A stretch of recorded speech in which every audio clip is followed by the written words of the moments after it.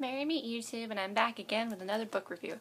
Today's book review is going to be on The Rites of Odin by Fitch. This book is, as you see, it's very thick. It's one of my more thicker Asatru books. This book I very much recommend if you're just starting out.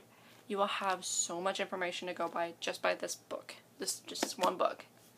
It tells you about the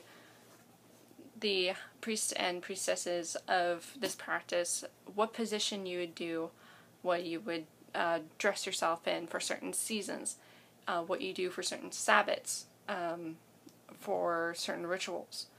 And it has rites, it has rituals for marriage, divorce, funerals, naming a child, blessing a child, and a great many other things that were done way back in the day during the time of the Vikings. In this book, it's also very heavy on the lore of all the most of the gods, and there's a decent amount of information on each of them.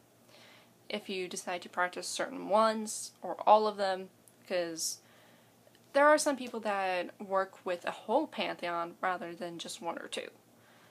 Now, this book is very, very important to me because I do a lot of my research from this book, and it's a fantastic book. It's very well written.